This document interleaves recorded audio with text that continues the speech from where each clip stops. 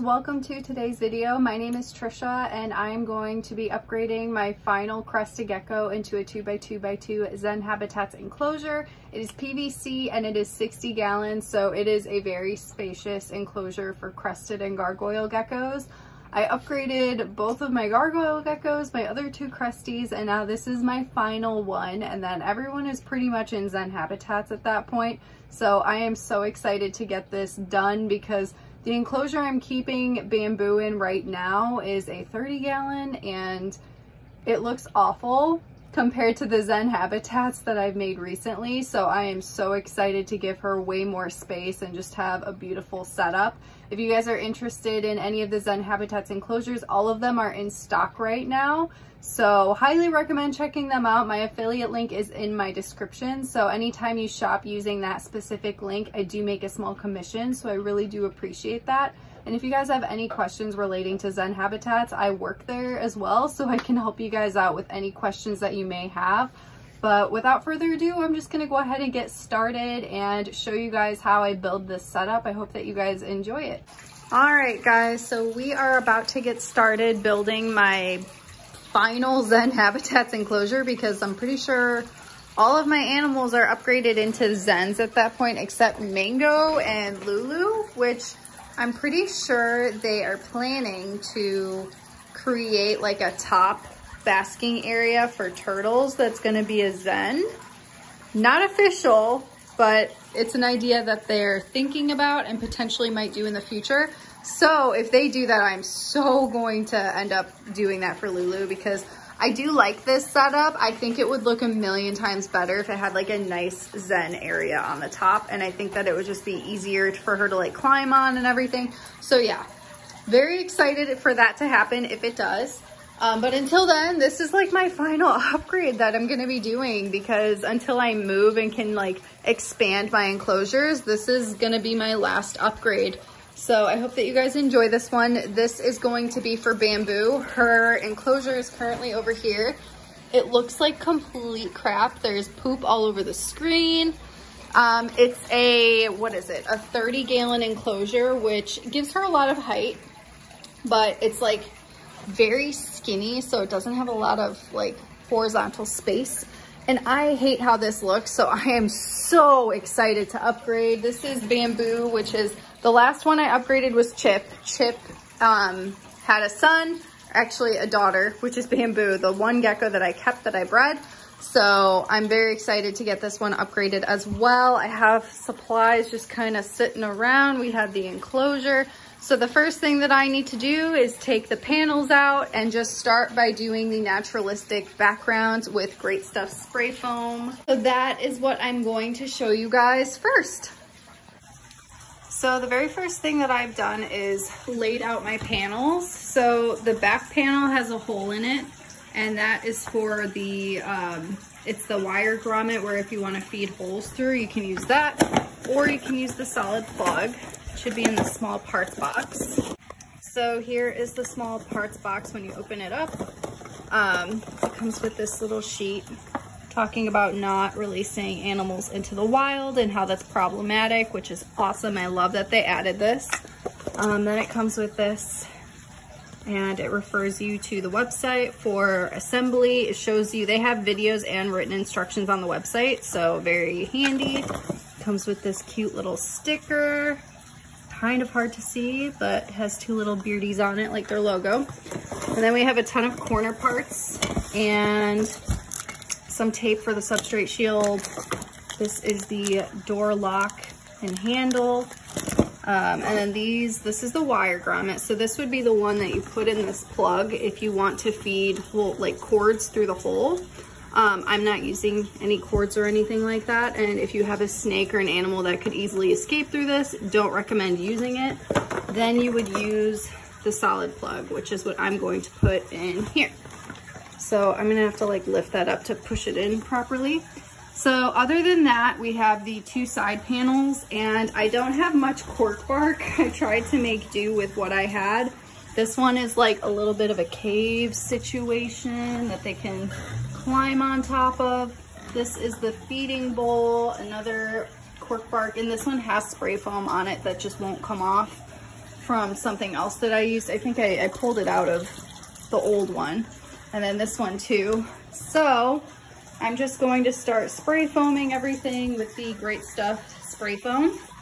And you'll be noticing that I will leave like a solid inch around the perimeter because these need to tuck into the metal frames, which are over there to be assembled later, along with these awesome squishmallows.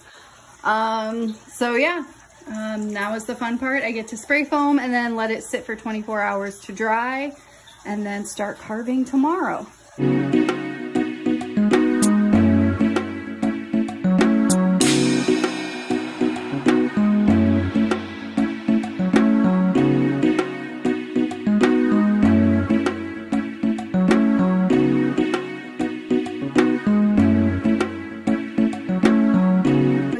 Everything is spray foamed and pretty much in place. Now I just have to let everything dry for 24 hours and let it expand, and then I can start carving away at it. I did leave quite a bit of space at the bottom of this one, but that's okay. There's gonna be like substrate and stuff at the bottom anyway.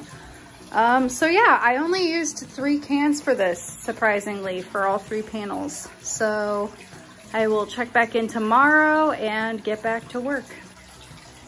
All right guys, so it is the next day, and as you can see, everything is dry and hardened and expanded quite a bit. So now I'm just going to take a knife and carve off all of this excess foam and shape it the way that I want it to be, and then I can finally paint these.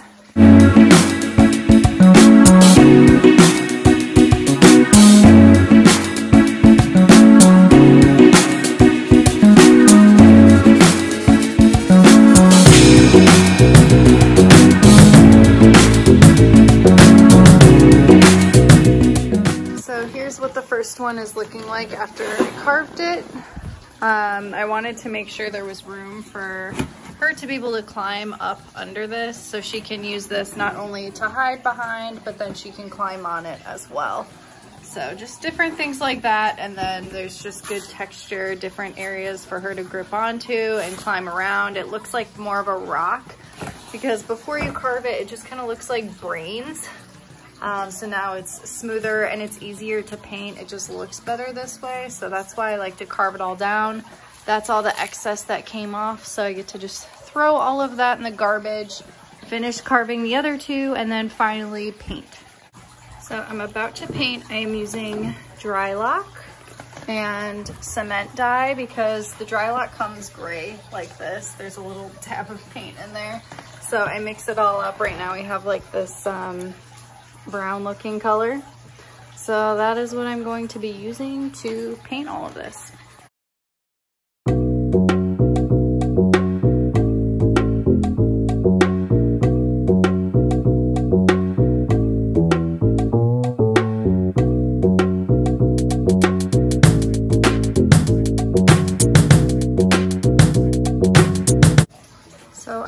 Enclosure all together. This is what it's looking like.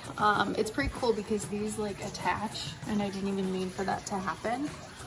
So now I'm just going to take all of these fake plants, which I have quite a bit, and I'm just gonna shove it into the spray foam and then most likely move this into the room before I put in the substrate, which is this Repti soil, because that's gonna make this pretty heavy. So first we're just gonna put the plants in.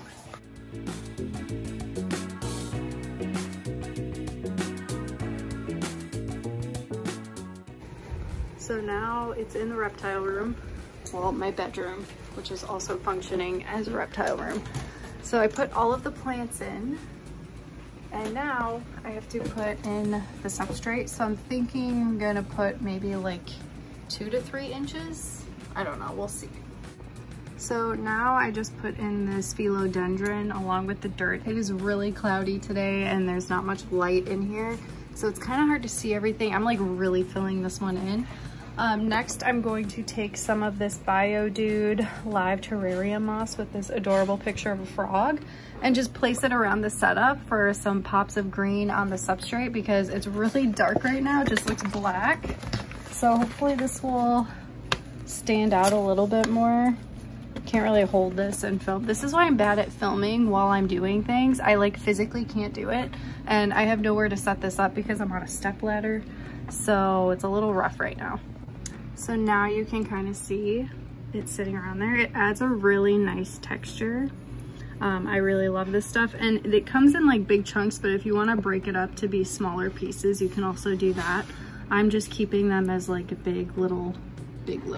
I'm keeping them as big pillows for my gecko to lay on or do whatever. It's just good for enrichment, and I feel like it just makes the enclosure look better. So next up, I'm just going to add some of my leaf litter. I have this smaller one, and then I have another smaller one that's like a different color, and that'll be the finishing touch for the substrate. So now we have Bamboo. She is so chunky. She is definitely a female. She might have some eggs that she's gonna lay soon, because like, oh my lord, she's chunky. So now we're gonna put her in her setup. She's being really chill, which is pretty surprising because normally she's like all over the place. There we go. So this is her finished enclosure. She has a ton of hiding places in this, little nooks and crannies, plants literally everywhere.